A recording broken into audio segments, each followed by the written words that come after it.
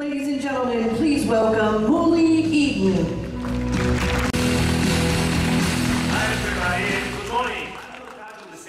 次日，由 Intel 公司副總裁暨個人電腦用戶端事業群總經理 Mooly Eden 進行演說，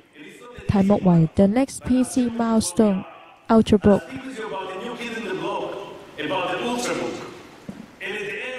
將展望 Intel 針對消費者嘅全新訴求，與 PC 業界重新塑造個人運算嘅面貌。Mooly Eden 指出 ，PC 自90年代初開始成長，至今已達至每天銷量達100萬台，並持續成長。現時正有約15億台 PC 係投入工作中。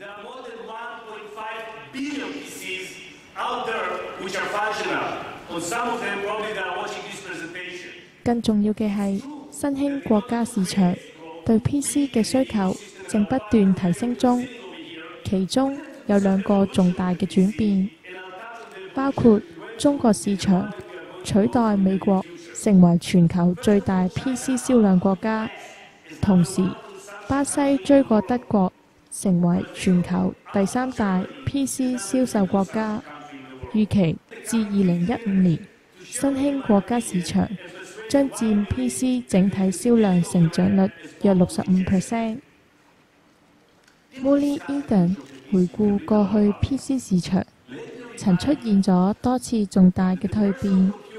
1995年 ，Intel 推出 Pentium MMX 處理器，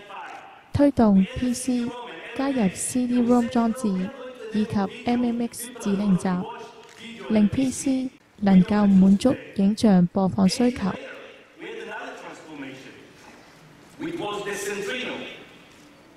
2003年 ，Intel 推出 Centrino 行動平台，並將 PC 主流方向由 Desktop 轉移至 Notebook。Intel Centrino 行動平台成功令到 Notebook 嘅銷量超越 Desktop。8年後嘅今年 ，Intel 創造咗另一個蛻變 ，Ultrabook 喺性能、外觀、電池續航力以及網絡連接功能上更進一步。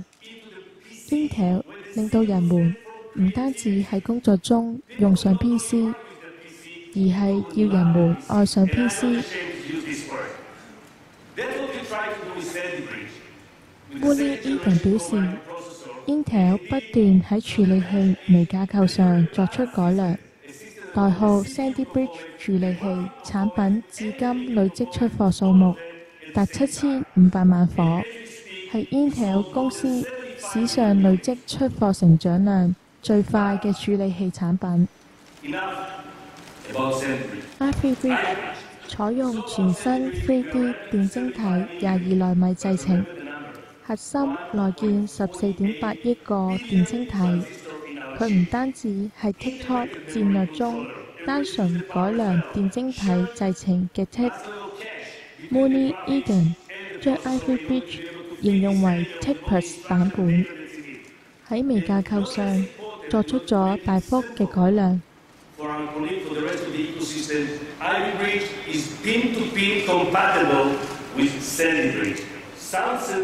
更重要嘅係，新一代 Ivy Bridge 處理器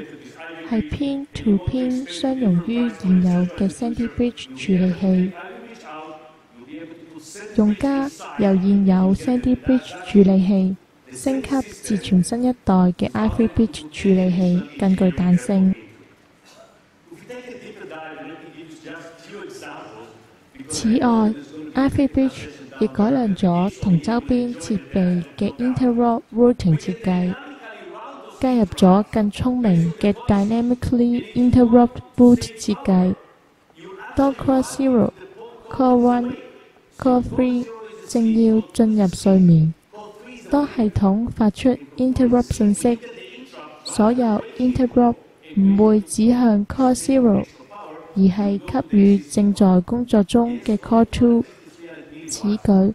將能減低約250 MW 嘅功耗。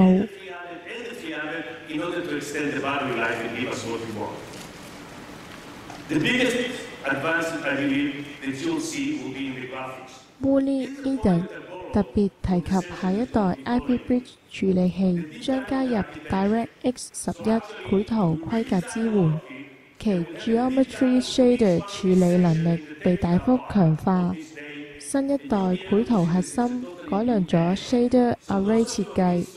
增加咗 Sampler 嘅運算增圖量，針對 Pixel Shader 運算加入咗硬體加速器。IP Bridge 處理器已經進入工程樣本階段，並展示 IP Bridge 可以流暢地處理20個 1080p High Den 影像播放。喺展示期間，當 Mooly Eden 展示 IP Bridge 執行20個 1080p High Den 影像播放嘅時候，突然展示停止，並出現咗 Display Driver stopped responding and has recovered。Mooly Eden 亦展示執行由 Ubisoft 推出嘅 Tom Clancy HAWX2 DirectX 11遊戲展示，